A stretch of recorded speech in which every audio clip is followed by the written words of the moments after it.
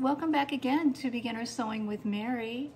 It's been a really long time since I've done a video, and I apologize for that.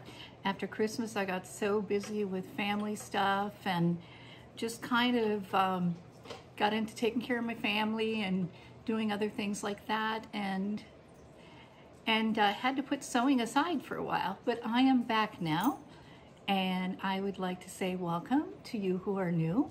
My name is Mary St. Ange, and I've been sewing since I was a little girl, and I would love to show you some tricks of the trade that I've learned while I'm doing different projects that come my way or that I've selected to show you.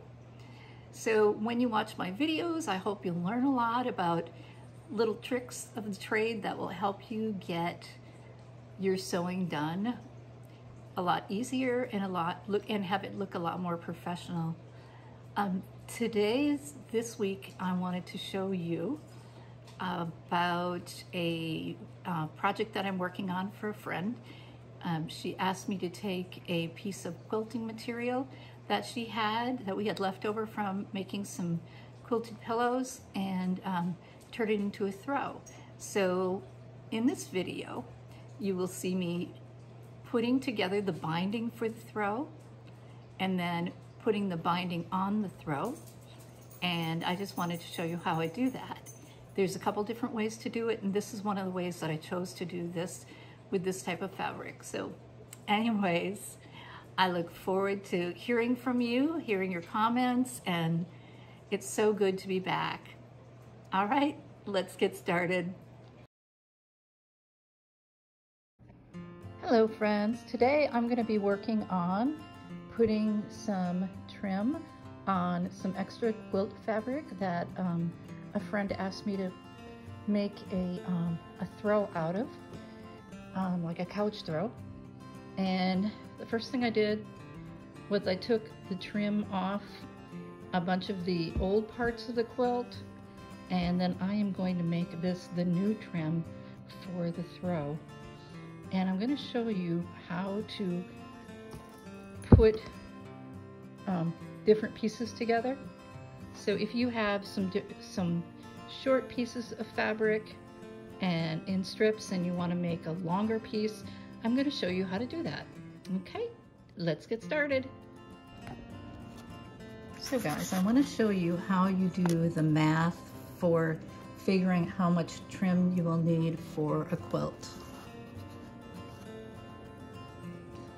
I measured the quilt, and it is, I will show you, it's a rectangular quilt or throw, whatever you want to call it. It's 90 inches with both sides combined. So it's 45, 45, and this side is 60, 68. These two edges together, so 68. That's 34 by 34, okay? So what you do is you just add the total of those sides and the total of these ends together, and you've got 90 plus 68. It's 158 inches.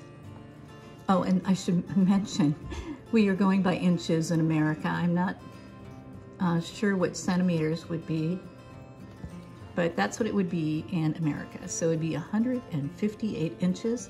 So that's how much I need to make of this, okay?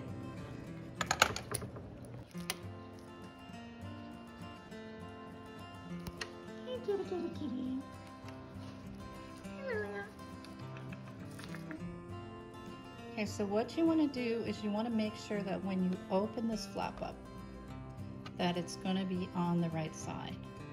Sometimes when you don't do that, then you don't get the right marking. So right here, we're going to pin this across here.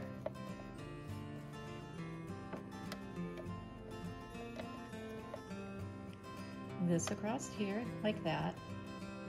So then when I sew across this way, it'll open up like that.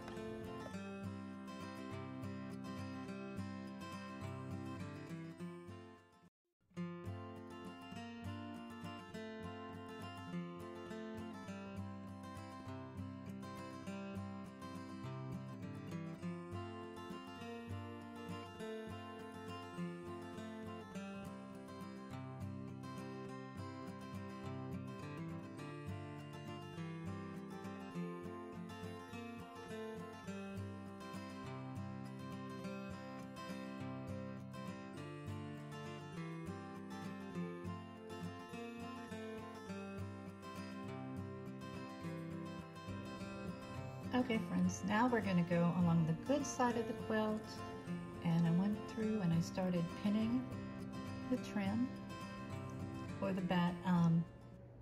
binding on the edge here.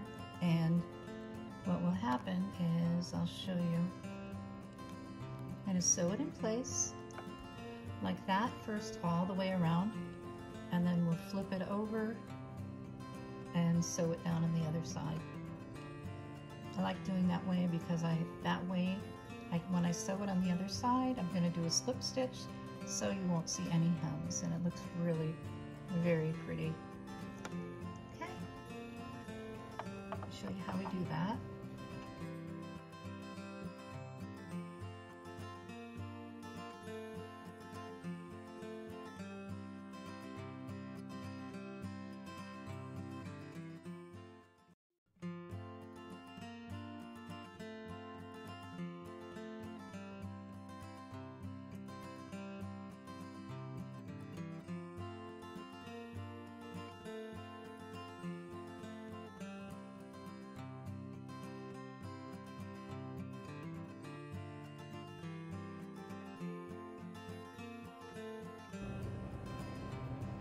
Okay friends, I've got the trim all over the blanket here.